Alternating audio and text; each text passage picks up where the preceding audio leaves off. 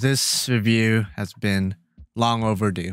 It's been, I think, exactly a year to the day, at least at the time of recording this video, that Heaven's Feel was released in theaters, at least here in the US. Unfortunately, at the time last year, November 18th, my local theater was canceled. The entire state of California actually had to cancel the showings for Heaven's Feel as well as other movies because of COVID-related incidents and, the pandemic, all that good stuff. But yeah, I was able to watch it in theaters a couple months ago, and I'm finally doing a review. Why it took me this long? I would explain, but it's a bit convoluted, so I'm just going to say I finally had the time now, so let's go ahead and get to this review. But first things first, I just want to say thank you to Ufotable, the studio responsible for giving us Fate Zero, Unlimited Blade Works, Heaven's Feel, all three movies. Because I feel like if it wasn't, I'm going to say feel a million times in this entire video. So take a shot every time I say feel. But anyways, if it wasn't for Ufotable, I would have never gotten into the Fate series. And I feel like that's true for a lot of, fans, modern fans, casual fans, newer fans, I should say, because Ufotable gave new life to the Fate series in a lot of ways. Because prior to Ufotable adapting Fate and really Kara no Kyoukai in a way, because that's their, entry to the Nasu-verse. Prior to that, Fate was, to my understanding, still a pretty big name. Obviously not as big as it is today. And I think a lot of that has to do with the fact that Ufotable took it upon themselves to adapt Fate Zero. And then that was really big at the time. And then Unlimited Blade Works came out. That was really big and successful. And then, of course, Heaven's Feel 3 is just, or all three movies, I should say, was a big hit as well. So again, thank you to Ufotable. You guys killed it. It seems like to me, and you guys could call me a conspiracy theorist, wearing my aluminum helmet or whatever, but I have a feeling that this is their last Fate-related work that they're ever gonna, adapt. I know a lot of people want to see the original Saber route, the original Fate route, to be readapted, because obviously we have the original anime, but that one doesn't look as good. It wasn't adapted or didn't get the respect I guess it deserves. But I don't think Ufotable, from the sounds of it, from their statements and from the way they advertised Heaven's Feel, it looks like that this is their goodbye to the Fate fans. And notice how I said Fate fans, because I think after they're done with Demon Slayer, I think they will tackle Tsukihime. That's my prediction. I think so, because they did Kara no Kyoukai. They did 2 out of the 3 original Fate routes. I don't think they're going to pick up the original Saber route. I don't think they're going to do Hollow Iteration, as much as I would want them to do that, or any other Fate-related stuff besides the Cooking with Emiya stuff, because I think Ufotable does that as well. But that's like a side spin-off thing. I think their next plan of attack, as far as Nasu-verse stuff, would be Tsukihime, just because Tsukihime just got its, VN remake a couple months back.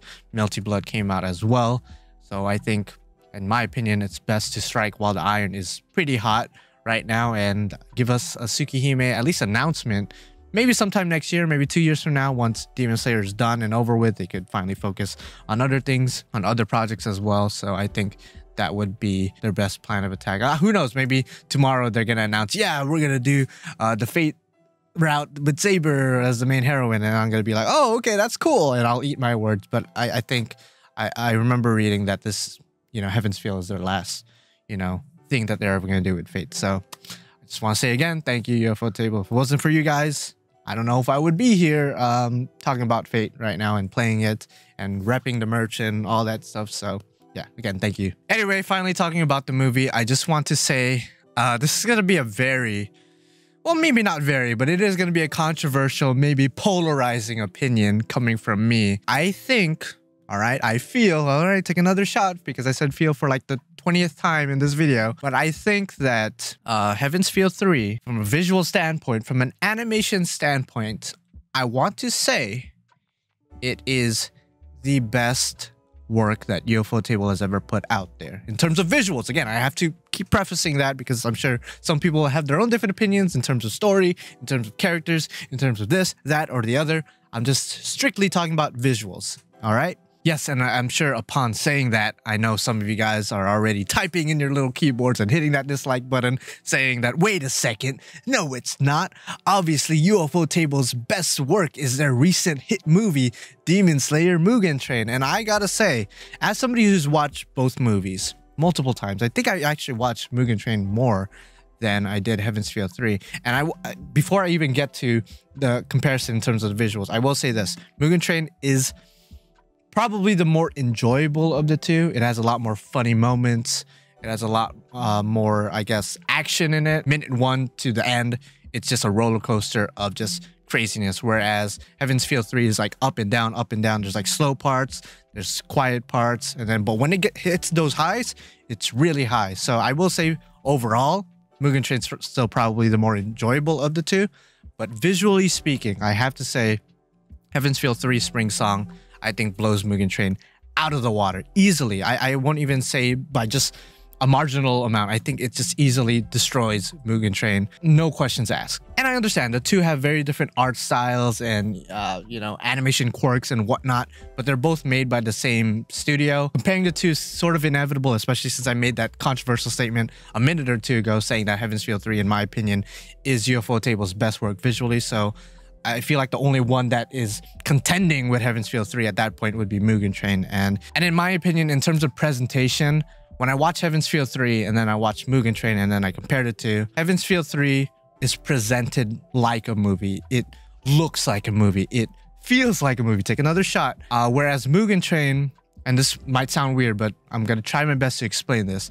Mugen Train feels like a longer episode. It doesn't feel like a movie. It's not presented like a movie. It just feels like a longer TV series episode. When I watch Mugen Train and then I compare it to its own TV series, there's not that much of an improvement, if at all an improvement. In fact, I would even go as far as saying that certain episodes of the TV series looks better, actually, than the Mugen Train movie. And I know that sounds very controversial, and I'm sorry that I'm, you know, sticking to this topic and this comparison too long, because this is supposed to be Heaven's Feel 3 movie review, not a Mugen Train one. But, you know, I just feel like I need to explain myself in somewhat detail. I think the animation just doesn't look like movie quality animation. And I know that sounds very weird. Ufotable, everything they put out, whether it's a TV series or a spin-off or a full-blown movie, everything looks like a movie. But I don't know, when I watch anime movies, especially an anime movie that has a TV series attached to it,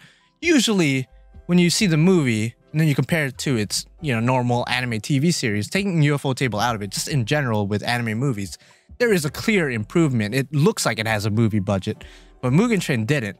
In some cases, there are certain cases, certain scenes that just does not look good. I'm just gonna say that straight up. I'm not gonna go into detail just in case you've never seen it. To me, Heaven's Feel 3 had the better movie quality visuals, whereas Mugen Train just looked like a longer episode. And it says a lot too, because if you're caught up with the Demon Slayer TV series, and you know that the new season just came out a couple weeks ago, and literally the first 7 episodes is just the movie Mugen Train cut up into 7 parts. So the fact that they're willing to release the movie in 7 separate parts, or whatever, how many episodes it is, and implement it into the TV series just tells me that, yeah, it was basically made to be a longer episode at that point. Like, at least that's what it looks like to me. So yeah, I'm sure some people are going to disagree with me. I'm sure there's going to be a couple of dislikes, a couple of unsubscriptions, and a couple of people annoyed that I'm comparing the two movies really hard. Again, I'm just comparing them visually. From everything else, like story-wise and, you know, enjoyment and whatever, that's totally other stuff. Like, we could sit here and have a little debate about that all day long. But in terms of just visuals, I think Heaven's Feel 3 is like in the pinnacle of Ufotable works, whereas Mugen Train is probably right there, right under there, just second. I mean, Heaven's Feel would be up there in the heavens, right? In the heavens, which makes sense with its name.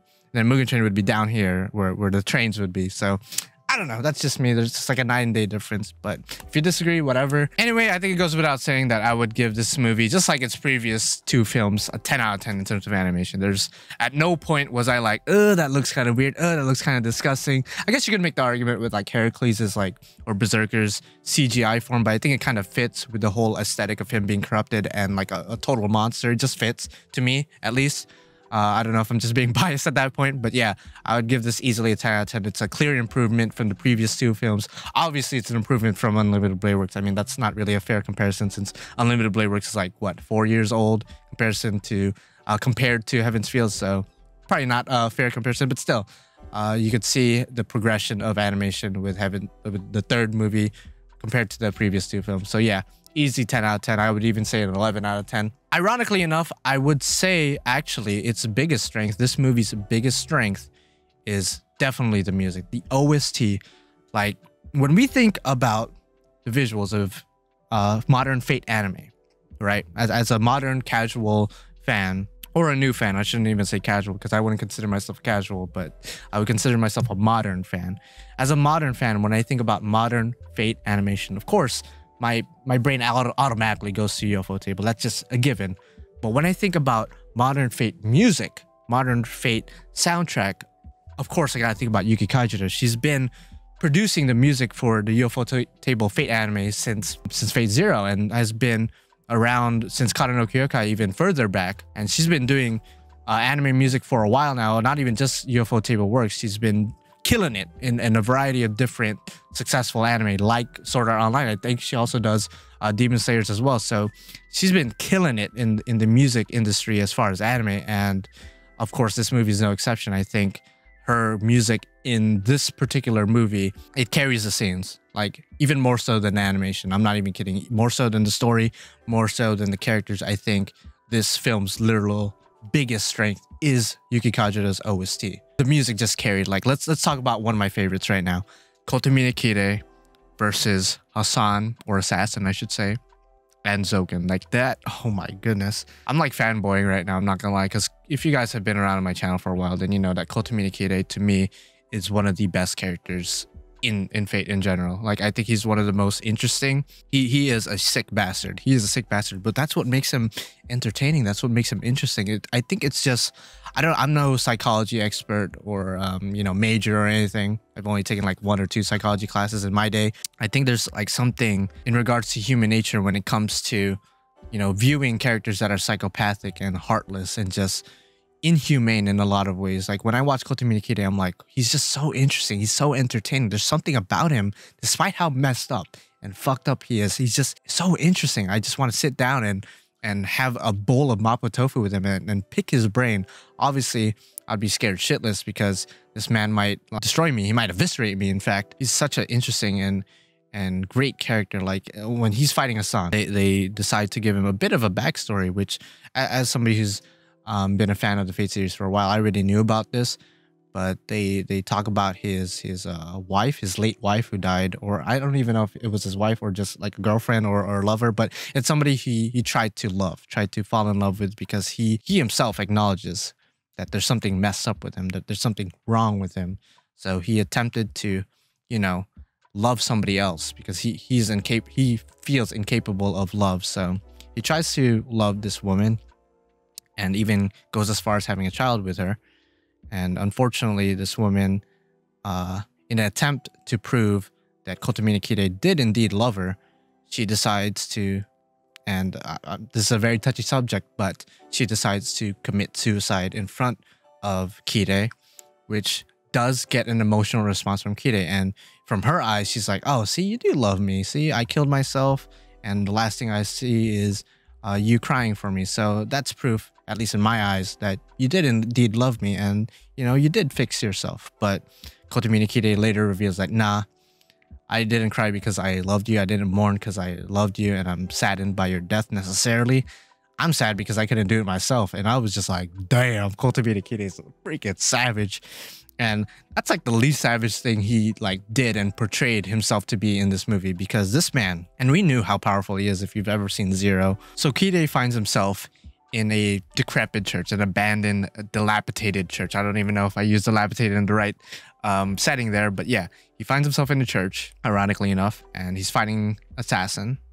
And of course, Assassin, lore-wise, is known to be the weakest heroic spirit, at least in general. In general, not in all cases, obviously. If it was like, you know, Grand Assassin Hassan, Kotomine Kire would get absolutely slapped. But anyway, he's holding his own against Hassan, which is surprising to see a human in general, be able to stand up against a heroic spirit. But of course, we all know that Kotomine Kide is no normal human. He's no normal slouch. This isn't his first time going against, you know, somebody who might be stronger than him. This isn't his first rodeo, you know what I'm saying? So he's able to keep up with Hassan. And at some point, Hassan uses his noble phantasm against Kide, and it's like, oh shit, Kide's fucked. But he has a resistance against it. He's somehow able to counter the noble phantasm and live through it. And which is much to Hassan's surprise. And Hassan's like, wait, what? Like, I should have your heart in my hand. And then Kide pins him against the wall, ready to fuck his ass. He has his ass spread wide open, but no. Kide decides to go up the stairs and confront Zoken head on. Like, I was like, damn, he's not even gonna take care of Hassan. He's going straight for the master. How did he know that Zoken was even on the roof? I don't know. I don't care. It was hype because, oh my, he went up to Zoken. Zoken barely had time to react. Zoken just turned around like, wait, what? And Kide grabbed him by the head. And then he was like, yo, you wanted Heaven's Feel, right? Yo, bitch ass wanted Heaven's Feel, right? I'm about to make you feel exactly what heaven feels like. And a beam of light comes from the sky and this godly ass music plays.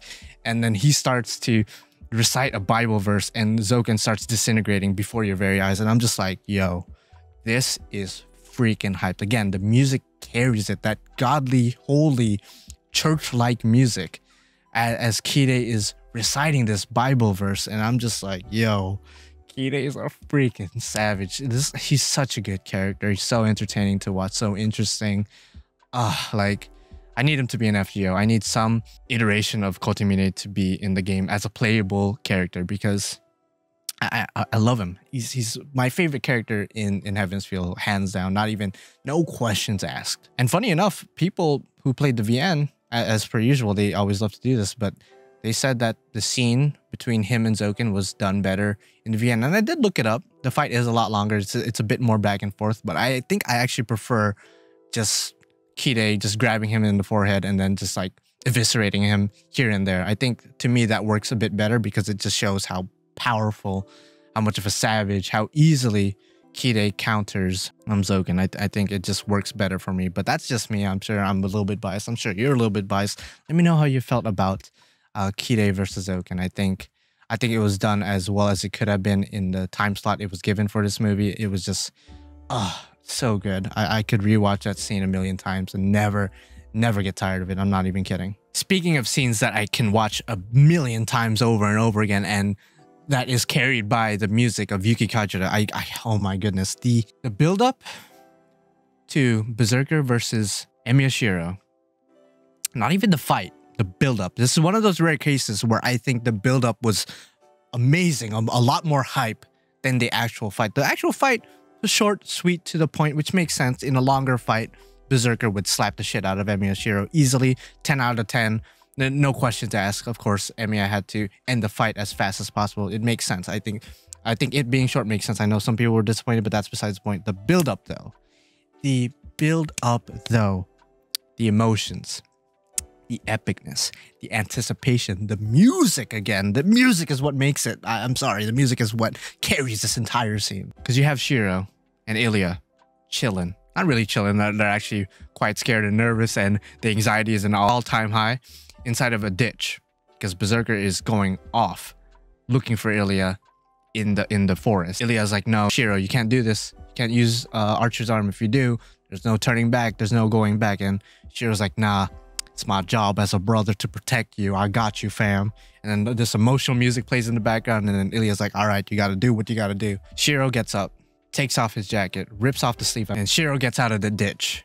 And then all of a sudden we're in this dream-like world or state where we see Shiro running through like some kind of vortex or some kind of storm in a wasteland. He's fully nude. We could see his abs, his muscles, everything.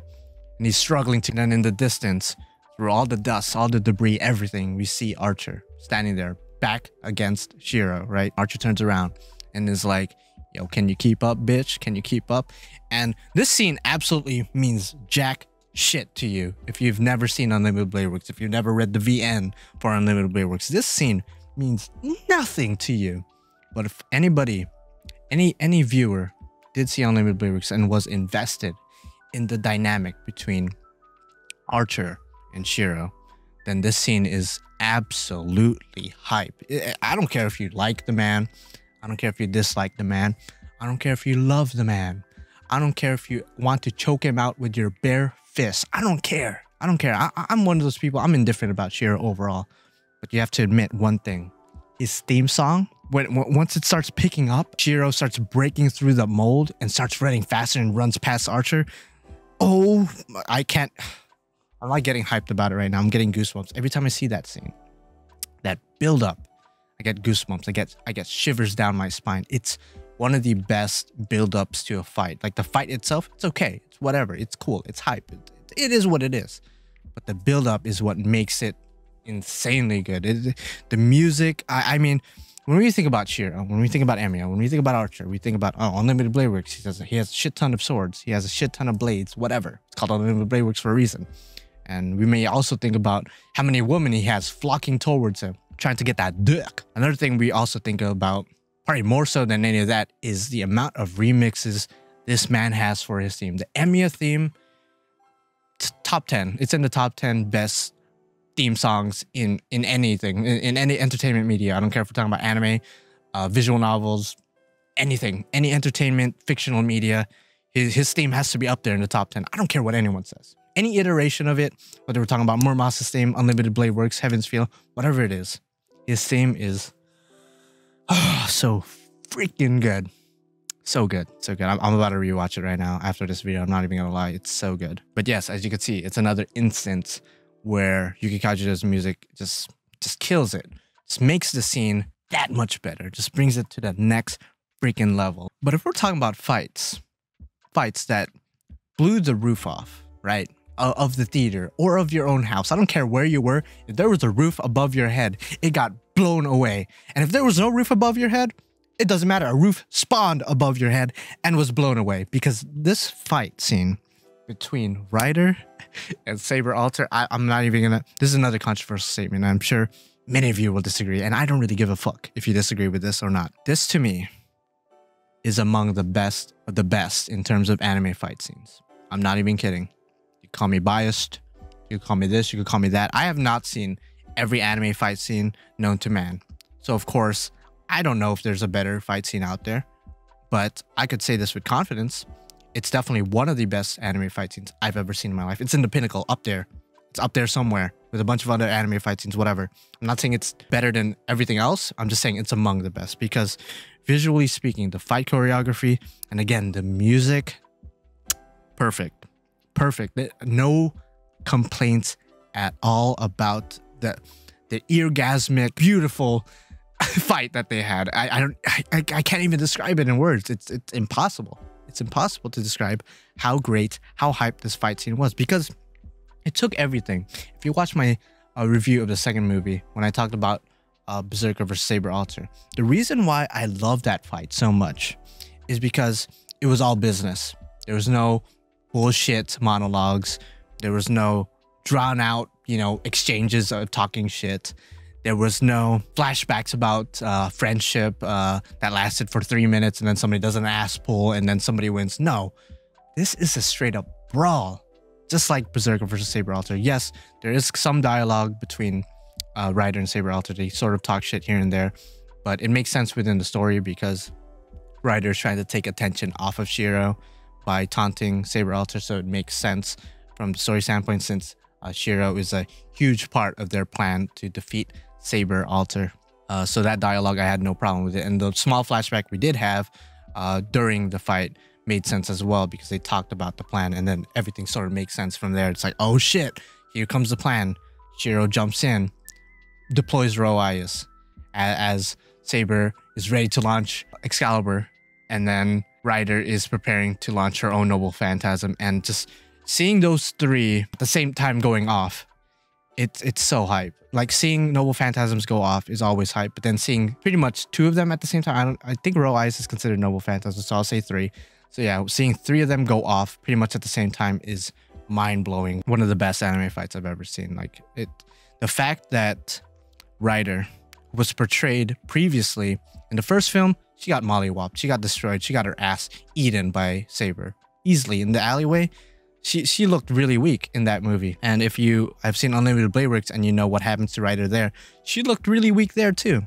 So for a lot of portrayals of Ryder, she is portrayed as extremely, extremely weak, which we know as fans, that's not the case. She's actually one of the more powerful servants in the Fate routes. It's just that she is limited by Shinji and of course by the plot itself, but that's besides the point. In this particular case, she doesn't have that limitation anymore. She is free to go off. And then you have Saber, an altered version of herself, who's able to go off even more because she could spam Excalibur like nobody's business. Granted, I think it's Excalibur Morgan is considered weaker than normal Excalibur, but still the fact that she's able to spam it is amazing because Ryder is able to somehow keep up, at least for a couple of minutes, until she needs Shiro's help. So that entire sequence, when the music gets more and more intense, when they're deploying their noble phantasms, that to me is just great. The entire score, the entire OST for that particular scene went so well with what was going on. It almost looked like a concert even. Like it was choreographed to the music. Like the song was made specifically for that scene, which might sound, you know, like, oh no shit, Sherlock, but like when we watch anime, a lot of times they reuse the same OST for different fight scenes, for different things that happen throughout the anime. In this case, for Heaven's Feel, we rarely hear the same song played over and over again. Only songs I could think of that was played over and over again, it's like the emotional songs that play during Sakura scenes. That's played pretty repetitively, but not to the point where it got annoying. But for the most part, or pretty much for every other scene, had its own soundtrack made specifically for that part. So when I hear that song, I just think about that scene. I don't think about a bajillion other scenes like I would with other OSTs out there. Easily one of the best anime fight scenes, and might be the best anime fight scene visually that we've seen from a Fate animated work. Obviously, if they animate more Fate stuff in the future, that may change, but I think not too many people could disagree with me when I say that it's one of the best, visually speaking, out there in terms of Fate, in terms of anime in general. It just is. Now, while all that is going on, while Ryder and Saber Alter are producing the best anime fight scene, or one of the best of all time, Rin confronts Sakura. 1v1, sister to sister, mano y mano. All cards are on the table, literally, and these two are about to duke it out as well. Now, let me talk about the storytelling of this film for a second. The way it's paced, the way everything is spread out. Because in the beginning, we see Dark Sakura try to take Ilya from Shira's home. And then, of course, Rin comes out and it's like, no, you can't do that. Like, snap out of it, etc., etc., etc. And she tries to fight Sakura. She tries to defend herself.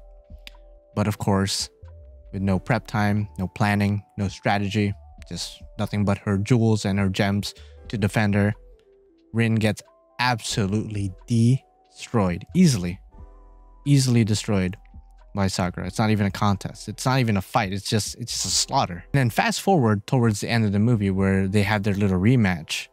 Now, this time, Rin did have prep time. This time she did have time to strategize. This time she had time to prepare her resources. The outcome is totally different. It's a back and forth. Dark Sakura is all confident. Not even confident. I wouldn't even say that. I would say she's arrogant. I think even Rin calls her arrogant as well. She's arrogant. She's cocky. She has almost like a Gilgamesh feel to her where she knows she could easily win if she goes full out. And she's smiling, looking down on Rin. And Rin, on the other hand, despite what happened to her earlier in the film, is actually confident. She's nonchalant, she's stoic, she's confident, which is different from Sakura's arrogance. And we're like, okay, why is she confident? Why does she look like she could actually win this? I actually believe that she could win this, but how is she going to do it? And she pulls out the jeweled sword of Zelrech, which, goddamn, she embarrasses Sakura at this moment, because you got to put things into perspective, really. Sakura had 10 years of torture to suffer through, 10 years of mental, physical strain to get to this point of power, to get to this point of having this much magical energy, to the point she's able to destroy servants left and right easily. And Rin only had pretty much one day, I'm pretty sure, like one day or one night to prepare, to strategize. And she whips out just one of the most broken things we've seen so far in this series, the jeweled sword of Zelrech. Like, she's able to counter everything Sakura throws at her. Sakura throws the big shadows, counter. Throws a bunch of little bunnies and little animals to blow up in front of Rin, counter. Destroyed easily. Rin is able to counter it, and Sakura is like, what? Why? Like, this is unfair. This is BS. And I had mixed feelings about this because in one hand, I'm like, holy crap, she's crazy. She is a freaking savage. Like, in a lot of ways, and some people may disagree, some people may agree, but hear me out.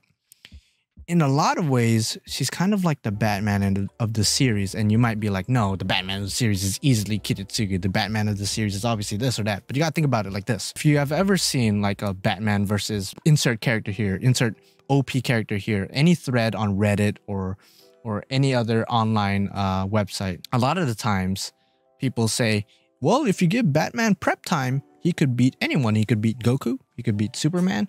He could beat One Punch Man. He could beat this and that, as long he has prep time. And to me, that is what Rin is in this situation.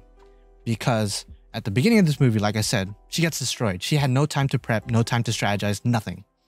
She is then given 1 day of preparation and counters Sakura's every single move she does.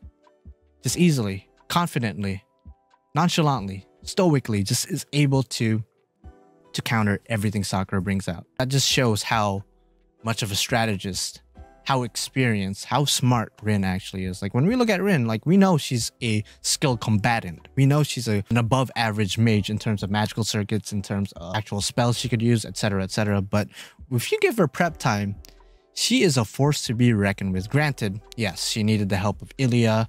She needed the help of Shiro to project the jeweled sword, but still, like, I assume it was her plan. I mean, maybe Ilya had something to do with it as well, but I assume a lot of it had to do with her intellect and her strategizing. So she makes every master look weak. Like, I'm not even kidding. Maybe bar Kitetsugu, maybe bar him, maybe bar Kotomi Kire, but other than them, maybe she's just absolutely crazy. Like, you give her prep time, you might as well just lose. Like, I believe that as long as you give her prep time, she could beat anyone. She's on some Batman level shit in that regard. So sorry, Sakura, you got absolutely embarrassed. You got absolutely slapped. And I like that a little bit after they show a scene where it was a flashback when they were children, when Sakura and Rin were playing some kind of card game, and Sakura thought she won. She lays down her cards on the table or on the floor, and she smiles. She's like, yeah, I got this. You know, I won, sister. I actually finally won something against you. Can I get acknowledged? Can I get some head pats? Can I get a compliment, something? And then you see Rin's face. She looks at her cards and she just absolutely has the most broken hand on some Exodia level shit. Don't give Rin time to prepare. Don't give her time to prep and strategize, because if you do, then you're most likely gonna lose. That's just how it is. So shout out to Rin. To me, you're the Batman of the series. I don't care what anyone says. I mean, you're both rich. You're both orphans in a way. You're both trained in the art of martial arts. Like, they're actually a lot more similar than I thought, but I'm sure some people will disagree and still say Kitetsugu. But to me, I think Rin has the brains that could actually, you know what, let's go sell this in the comments. Who would win, Batman or Rin, if they both had prep time? Let's think about this for a sec. I'm sure most of you guys would say Batman, but that's besides the point. Let's stop talking about Batman. Let's go back to Fate. Now, let's talk about the reason why I have mixed feelings about this scene, because again, on one hand, I like the fact that it sort of does a callback to the beginning of the film. The storytelling is really nice, the foreshadowing, etc., etc., etc. But I remember for the past couple of years, the reason why a lot of people don't like Sakura is because they feel like she's a Mary Sue type character. If you don't know what a Mary Sue type character is, I'm gonna try my best to explain it, or you could just Google it and find a better definition. But according to what I've seen online and explanations given by other people, a Mary Sue type character in fiction is basically a female character who is portrayed as damn near perfect, without flaws, to the point that the world around them is sort of manipulated in their favor. And a lot of people like to say Sakura is a Mary Sue character, which I could see the argument here and there for that. But I think in this scene, at least to me, I feel like in a lot of ways, Rin is actually the Mary Sue type character in this series. And I know a lot of people will get mad when I say that, but I feel like it's true. In almost every iteration of Rin that we've seen, maybe bar Ishtar, but you can make the argument with her. If we're just talking about Rin Tosaka Rin, even in Unlimited Blade Works, she is damn near perfect in terms of just strategy, in terms of being able to win, being able to pull out the ultimate weapon against whatever enemy she has. In this instance, especially, like, she literally only had 1 day of prep, and she's able to counter 10 years worth of magical energy and malice from Sakura, which to me, I'm just like, damn, this woman is perfect in every way possible, in terms of looks, in terms of story. Like, she's important in every route. She's everyone's favorite character, or a favorite girl, or at least most people's favorite girl. She's the most skilled. She's rich. Again, she has a look. She's popular in school. Every time it looks like she's about to die or something, she doesn't. Like, I feel like, and again, you guys could disagree with me, I don't think Sakura is the Mary Sue in this situation. I really think it's Rin. So that's why I have mixed feelings about it, because all these years I've been told that, yeah, Sakura is a Mary Sue. I hate her. But I didn't get that impression from this at all. I mean, in some ways, yeah, she is, because the world is manipulated in a way to benefit her, because in the end of the day, she doesn't die. Nothing bad happens to her at the end of the day, despite all the bad actions she's done. But you can make the same argument for Rin. She literally just slaps the shit out of Sakura, and even though she got stabbed later, she's obviously fine by the end of the film. So I don't know. I guess they're both Mary Sues. I mean, they're both sisters, so I guess it runs in the family or something. I mean, not really. Their mom got absolutely traumatized, and their dad obviously didn't. Okay, anyway, I'm not gonna spoil Fate Zero for you guys, for those of you guys who have never seen it or read it. After the confrontation between Rin and Sakura, Shiro pops up. And to me, and some people may disagree, because a little bit after the scene towards the end of the movie, another powerful emotional moment does happen. There is another powerful and emotional scene. But to me, this is the most emotional scene in the entire trilogy, where Shiro confronts Sakura, and Sakura's like, no, stay back. It's too late for me. Whatever. There's no saving me at this point. You can't protect me. Like, save yourself. I killed my sister. Blah, blah, blah, blah, blah. And then Shiro's like, no, I promise I'll protect you. I promise I'll save you. Like, I will get you out of this situation. And as somebody who's never read the VN, or read it fully, I should say, I had no idea how Shiro was going to save Sakura at this moment. So when the music was building up, again, the music just builds up the scene, builds up the emotion, builds up the tension, the epicness, the anticipation.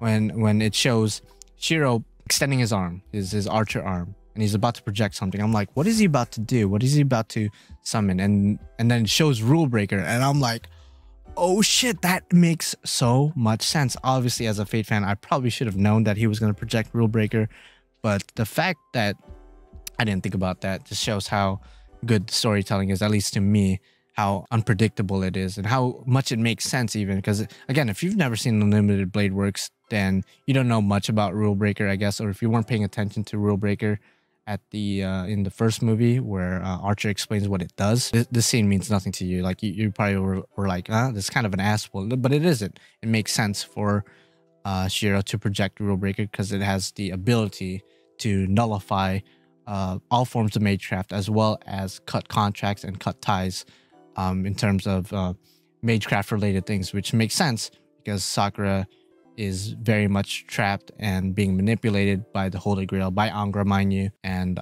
the only way to save her, to separate her from the darkness, the shadow from Angra, mind you, is to use Rule Breaker. So when it was summoned, and then the music gets more intense and emotional, and then shows Sakura crying and then welcoming Shiro, and then you see all the black shadow tentacles going after Shiro as he's running, about to stab Sakura with Rule Breaker. I don't know, that entire build up to me, especially as the final film of the trilogy, everything comes into a head there, because since the first movie, Shiro has been making this promise to Sakura, like, I will protect you, I will save you, I promise, like, we will be together, whatever it may be.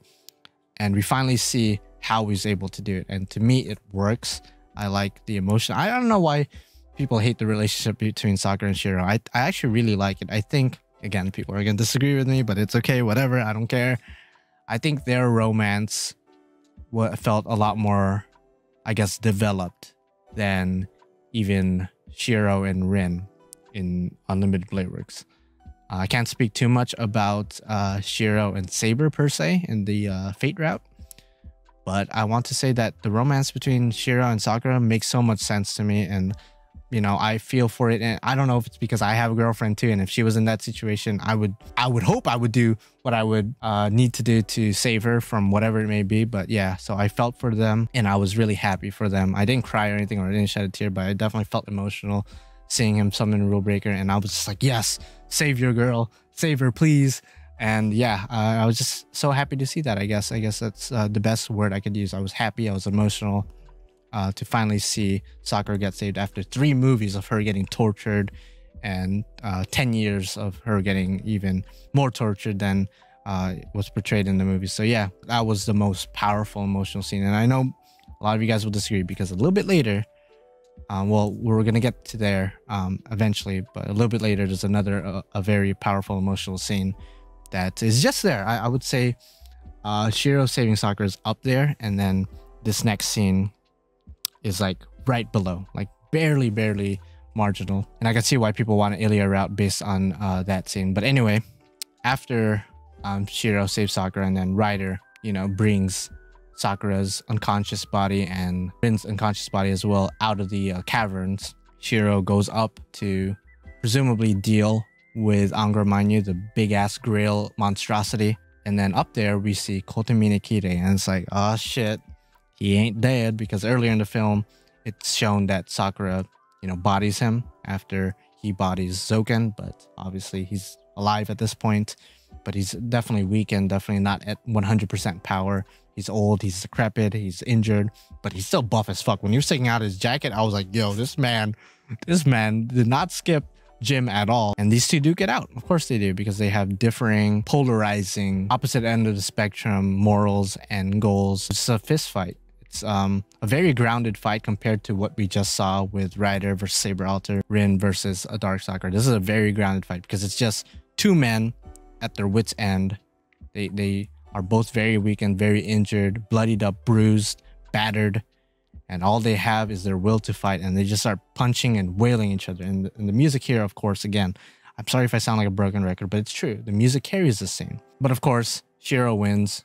And again, this is one of the reasons why Kotomine Kire is a very, very interesting character, because he sort of accepts his defeat and even respects Shiro as the last master of the Holy Grail War. And he dies with a smile on his face. I'm pretty sure he had a smile on his face. So again, very interesting character, because when we see a villain typically in anime get defeated, they will grovel in pain. They will curse out the main character. They will sometimes even beg for mercy. But in this case, no.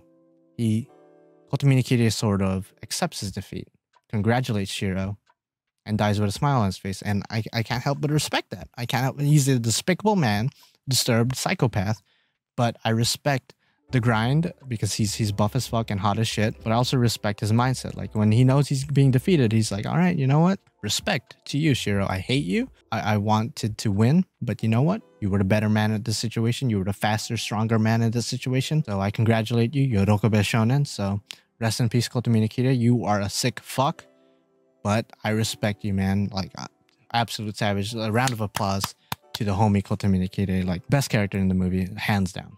Finally, we're at the end of the movie where Shiro, he has used Archer's arm more times than he probably should have. He could barely talk, he could barely walk, he could barely move. He is ready to die pretty much at this moment in the film. I am aware that in the VN there's multiple endings to this, one of them being the one we got for the movie, and the other one being that he actually projects Excalibur and uses Excalibur to destroy the Grail, very similar to what Saber does in Unlimited Blade Works, very similar to what she did in Zero. So in that sense, it would have been poetic. It would have been very cool to see Shiro using Excalibur in an anime adaptation. But what happens instead is the other ending, the other possible ending, where Ilya actually pops up before Shiro even thinks about using Excalibur. And Ilya is able to cancel out the Holy Grail, since she herself is a Holy Grail, essentially sacrifice herself to get rid of the other Holy Grail and Shiro's like, no, don't do it. He could barely talk. He could barely even remember her name. Like, you could tell that he's not all there for the past like 20 minutes. Like, he's just not all there. He could barely do anything. And then Ilya asks the ultimate questions. Do you want to live? Do you want to stay alive? Do you want to remain here? And of course, Shiro, deep down inside, he admits that, yes, I do want to live. I don't want to die. Of course, this means that Ilya's like, all right, well, your wish has been granted. I will go sacrifice myself and get rid of the Holy Grail. And of course, Shiro's like, no, Ilya. And he continues to say Ilya. And again, this is a very emotional part. And I could understand, again, why people want to see an Ilya route, because we want to see her character be fleshed out and see a route where she has a happy ending. And yes, you could argue, well, the Prisma Ilya series exists. That's technically not a main story route, but yeah, it would be nice to see Ilya route, but unfortunately, I don't think that's ever going to happen. But yeah, so she dies. She reunites with Airi, her mom, which was very nice to see. I think that's actually a decent ending for her. Obviously, we want to see her alive, but to see her reunite with her mom is just very emotional, especially if you've seen Fate Zero and you understand how much, you know, they loved each other. The Grail gets destroyed, the cavern falls apart, and Shiro seemingly dies. Like, he seemingly dies, but thanks to the power of Heaven's Field, the Holy Grail, thanks to Ilya, what happens here is kind of weird because they don't really explicitly explain it. Only hardcore Fate fans and people who have been paying very close attention to every single word that has been said throughout all three films will understand what happened. But essentially what happened, Ilya made it so because Shiro's body is destroyed and decrepit and damaged to the point of there's no fixing it. The damage has been done. So what she did was she used Heaven's Field, which is a materialization of the soul, to materialize Shiro's soul, and made it so eventually, and it doesn't show it, but at some point Rin and Sakura get a hold of his soul and are able to transport it or transfer it to a artificial body. And I know this is a lot to take in. It's like, wait, what? That did happen? And yes, for those of you guys who have seen Katanoki Yokai, Garden of Sinners, which is another Nasuverse work, then you might have spot a familiar character, but there's a character there who appears in the end of Heaven's Field 3 who specializes in puppet magic, I guess, doll magic, and she's able to presumably provide them with an artificial body for Shiro to inhabit, and that's how Shiro continues on living. I don't know how that's going to work in terms of the bedroom. I assume he could still use some level of magecraft because the character in Katanoki Yokai is able to do that with a prosthetic body as well. I'm not going to spoil too much. If you haven't seen Garden of Sinners, I recommend it. It's a great series. Very good storytelling. And again, it's made by Ufotable as well, so visually speaking, it looks good as well. But yeah, so that's pretty much the ending. They live happily ever after. Everyone's cool. Everyone's great. Everyone's alive, bar Ilya and of course Shinji and all the characters that did die. But yes, I like the ending. Would it have been cool to see Shiro summon Excalibur? Yeah, it would have been awesome. But I think for what we got, I think it was actually a pretty good ending. I liked it. It was bittersweet. I know some people wanted Sakura to die at the end to pay for what she's done, but I think after 3 movies of Shiro promising to save Sakura, I think it would be silly for either of them to die. I think it would be kind of stupid, to be honest, if either of them to die. Like 3 movies of investing into their relationship and wanting to see those two get together. I know some of you guys don't care about them getting together, but I did. I wanted to see them have a somewhat happy ending, and that's what I got, so I'm 100% satisfied with that. I guess I would have wanted to see Sakura have some kind of punishment because she did kill a shit ton of innocent people. Not even talking about the servants she did slaughter. Not even talking about Gilgamesh. And you guys know how much I love Gilgamesh. Not even talking about those characters, but just the dozens and dozens of people she killed throughout Fuyuki City. Yeah, she should probably get some kind of punishment.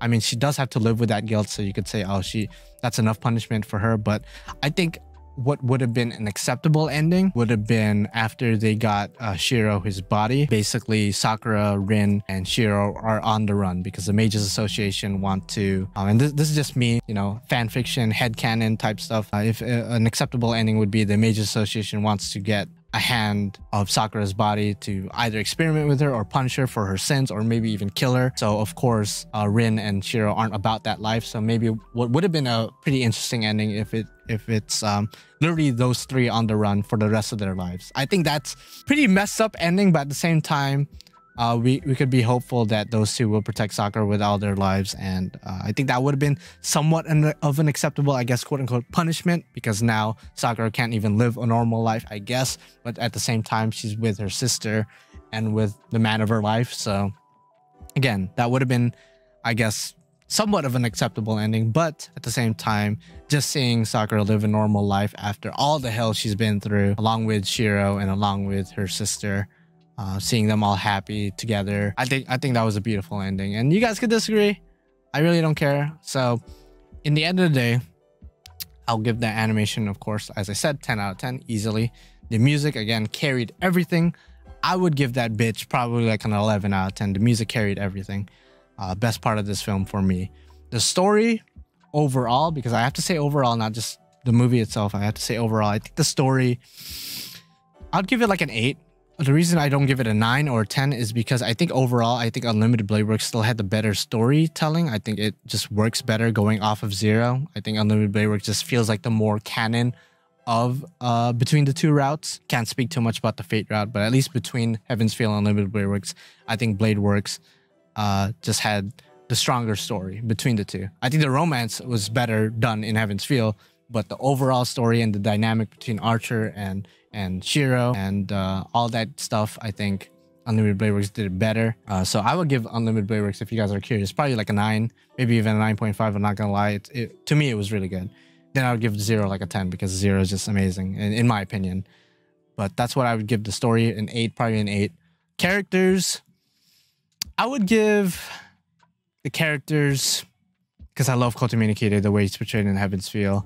And based on my previous reviews, you guys know that I absolutely love the way they portrayed Shiro. I actually like Shiro a lot in Heaven's Feel. Just the fact that he's able to throw away his morals and betray his morals in favor of the woman he loves. I think that's just so endearing and so respectable that, yeah, I would give the characters probably like an 8 as well.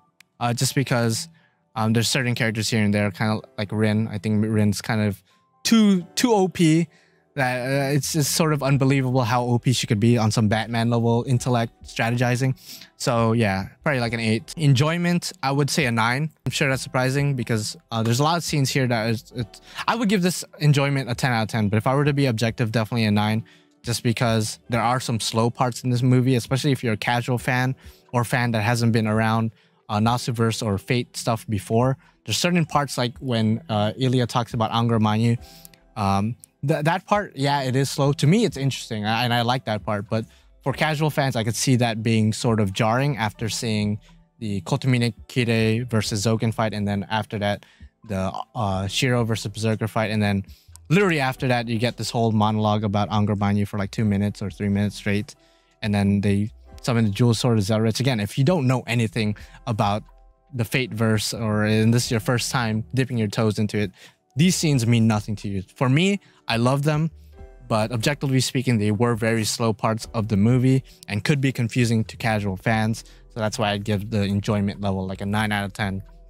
As for overall, I would give the movie, I think the second movie to me, I don't know. The second movie, I was gonna say the second movie is probably better than the third movie, but they're probably equal. The first movie is obviously the weakest of the three. Yeah, I'd probably give the overall movie probably like a, I want to say 9, but maybe that's too high. I'd say 8.5 to a 9. I'll say that, 8.5 to a 9. So it was a really strong movie. Great way to end the trilogy, in my opinion. Animation was, of course, A1. All that stuff, I already talked about it.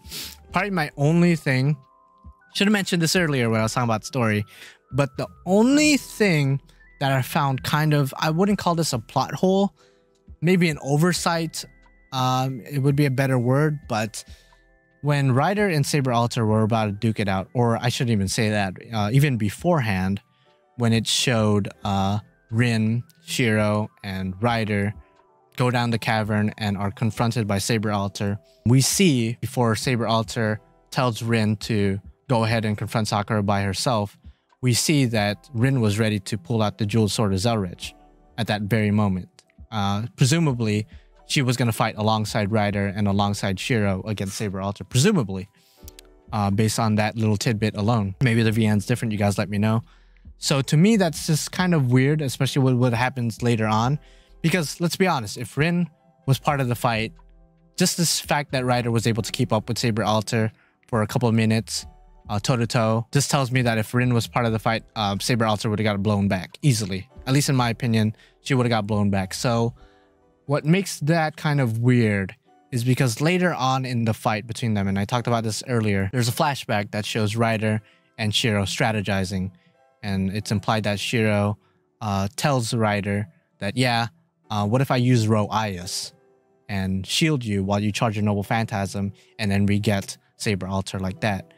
And it's just kind of weird that they had that planned, because wouldn't Rin be part of that planning as well? Wouldn't she be part of that strategy? Because presumably she was supposed to be part of the fight, based on the fact she was about to pull out the jeweled sword. But then all of a sudden, she's not part of the fight. So doesn't that mess up Shiro and Ryder's overall plan? I don't know. They didn't really delve into that. Rin wasn't part of that flashback. So I don't know if Shiro anticipated Rin not being part of the fight, or maybe Shiro from the beginning wasn't planning on Rin participating because he wanted to protect her or something. I don't know. I hope if I make sense. It just seems like kind of like an oversight, because what was the point of planning that out if the original, fight was going to be Rin being part of it, and then with the jeweled sword they would have blown back Saber Alter presumably. I don't know. Maybe in the VN there's an ending where Rin decides to stay and then she gets absolutely eviscerated and destroyed despite the jeweled sword. But I don't know. Just seems a little bit of an oversight. So I'm sure somebody will be able to shed light on that. Maybe the VN explains it better. But yeah, give this movie like an 8.5, maybe 9, because I love this movie. I watched it multiple times, and I'll continue watching it multiple times in the future. Best scenes: Kotomini Kide, Zouken, Berserker, and Emiya. Ryder vs. Saber Alter, one of the best anime fight scenes in my opinion. And to me, the more emotional part, at least to me, because this is Sakura's route, so I got to be a little bit biased towards her. The most emotional part of this movie is 100% definitely, in my opinion, when Shiro summons a rule breaker and there's finally hope for Sakura. So yeah, 9 out of 10. I'm sorry if I was all over the place. Originally, this video was supposed to be full of animations and fancy shit, but I'm just speaking off the cuff. There's no script or anything beforehand. I didn't rehearse this. So if it seems all over the place, then that's because it is. But yeah, enjoyed this movie. Let me know what you guys think in the comments down below. Did you like this movie? Did you dislike it? What parts of the VN is a lot better than the movie? What parts did they cut out from the movie? All that good stuff. Let me know. I'm sure there's going to be a lot of negative comments disagreeing with me in terms of what I thought was the most emotional scene, what I thought about Rin being a Marisu and Demon Slayer and all that stuff. All that stuff is definitely going to be very polarizing in the comments. I'm going to enjoy reading the comment section for sure. Hopefully people will watch this video. We'll see. But yeah, comment down below. Let me know what you think. Like the video if you like it, dislike it if you dislike it, and of course subscribe to become a supporting character to me, the main character, because without you guys I'd be the only character, and that would absolutely suck. See you guys in the next one, whatever that'll be. Yeah, bye bye. Thank you for watching.